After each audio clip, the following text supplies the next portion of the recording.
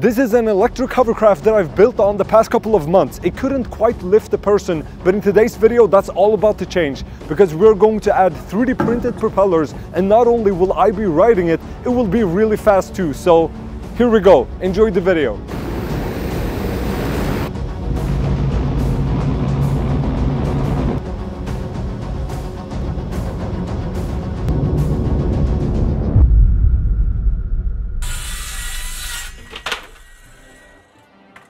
Okay, first off, we need some protection from the human blender, because this just ain't gonna do it.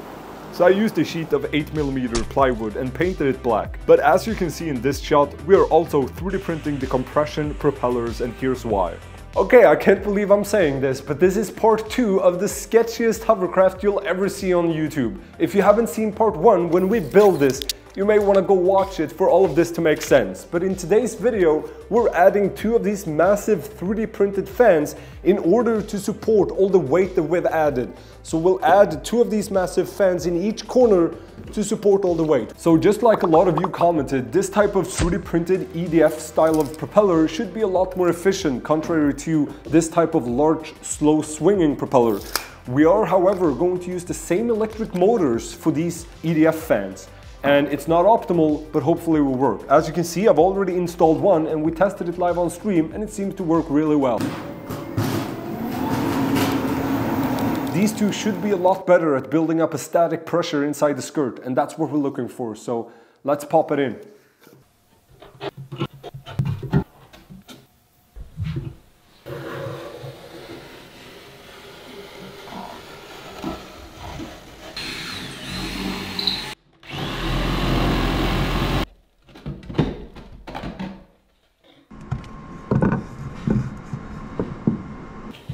At this point, both propellers were in place and it was finally time to test it, but I immediately found a problem with the current setup.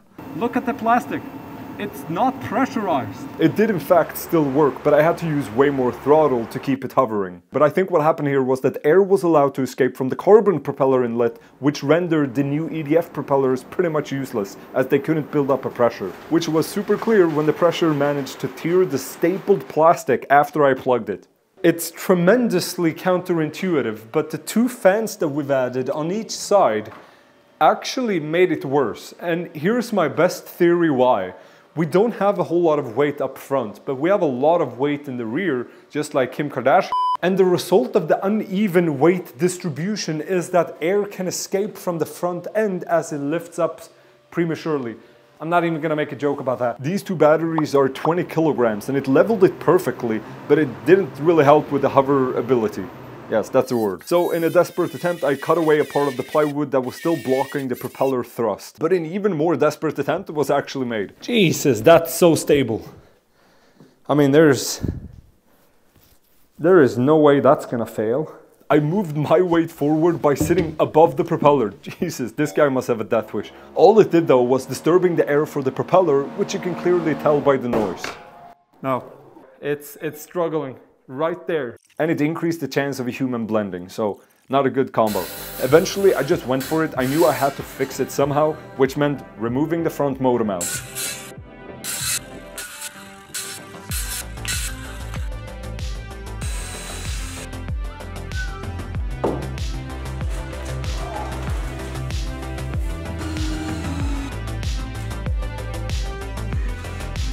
Okay, I guess we're ready to start all over again. I've added standoffs, I've built this propeller inlet cover, and it doesn't look as pretty as it was before, but I've 3D printed a 3rd EDF style propeller. We'll try it, we'll add the motor, and see if we can get this to fly, finally.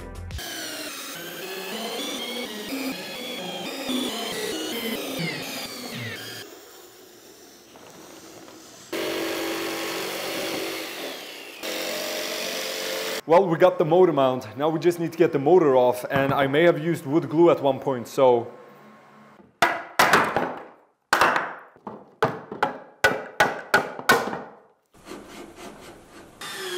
I got the 3rd motor installed, and I was surprised to see that it actually worked.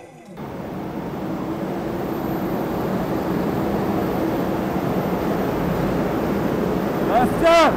Woo! I then repainted the thing in a brighter red and installed prop guards. I'm not saying it's good, but it is something.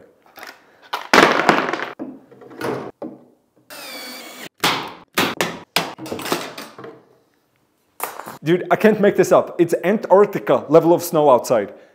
We don't give a fuck. All 3 guards on, that's really just to minimize the chance of death. Now, here's something pretty interesting I didn't really plan for, but we have 4 motors and I just so happen to have 8 batteries. So we're running 1 pair of batteries to each motor. The red color, way better. Looks like something Santa would ride in. But here we go. This is going to be the very first test of the fully electric hovercraft. Let's take it outside.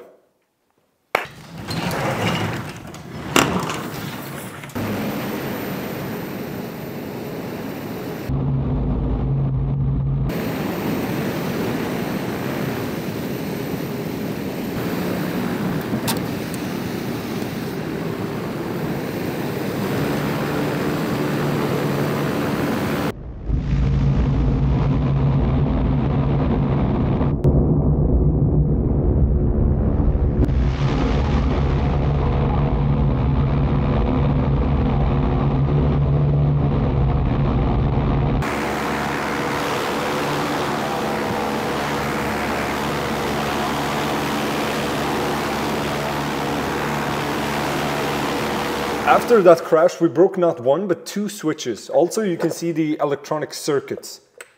But it still works. Basically, it just went full throttle. I should have known it did the same thing on this boat. I've lost all control. The boat is out there.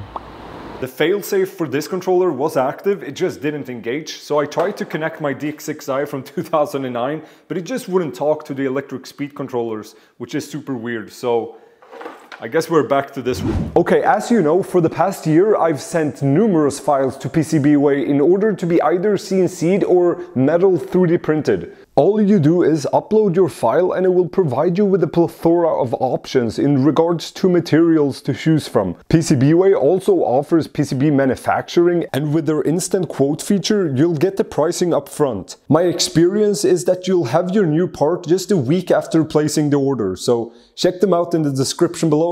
Okay, back to the video. Correct me if I'm wrong here, but I think it's pretty safe to say that wasn't the smartest. It was near impossible standing on this thing.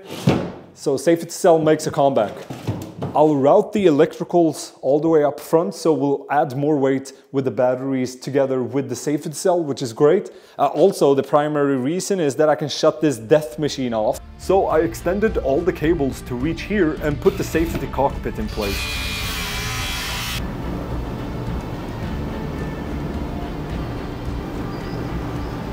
Not even gonna say anything, just skip to the part where I drive this thing.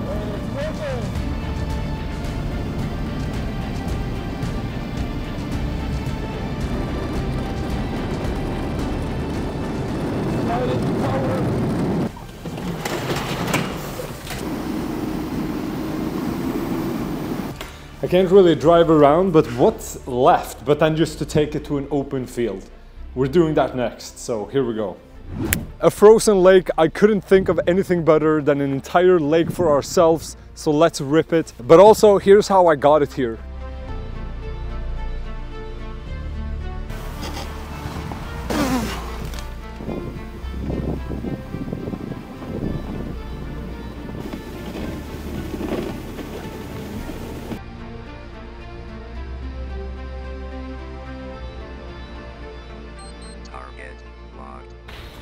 You know, this is pretty insane, but here are all the batteries.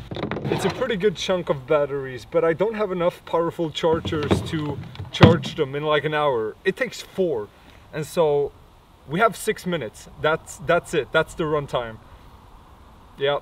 I'm all alone out here, but I'll try to get the drone up and get some footage for you guys, but it might be a little sketchy driving both of them at the same time, but I'll do my best. All right, here we go.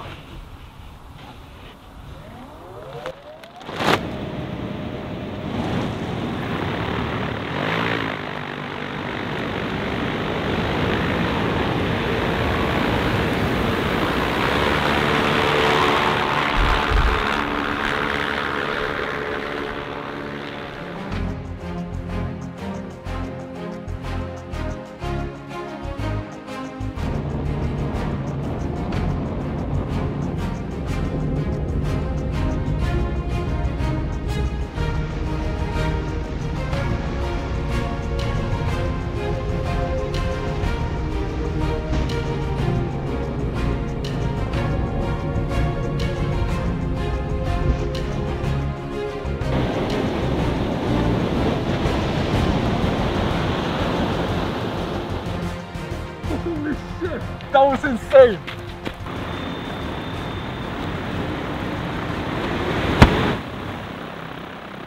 But it was pretty sick to see a vehicle this size leave no trail behind. And realistically, it probably reached 30 to 40 kilometers an hour, which I gotta be pretty happy with.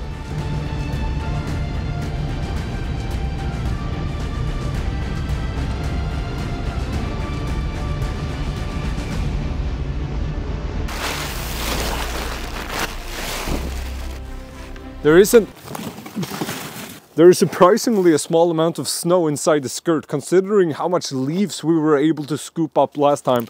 However, we got some transportation damages that we have to resolve, so let's do that next. Oh well, that won't work.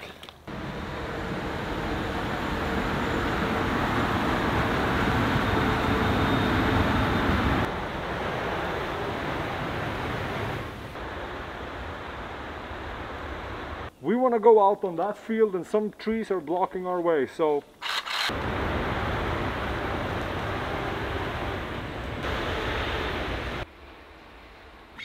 This field is pretty rough, so let's see how it goes.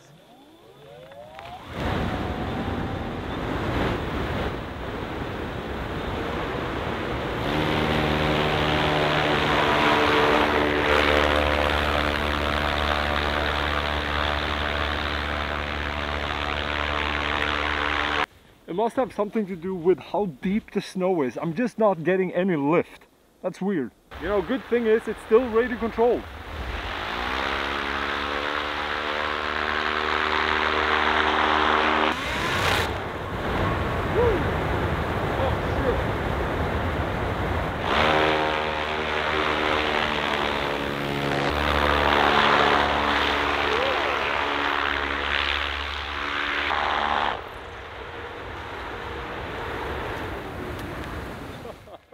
That's so good. That's so good.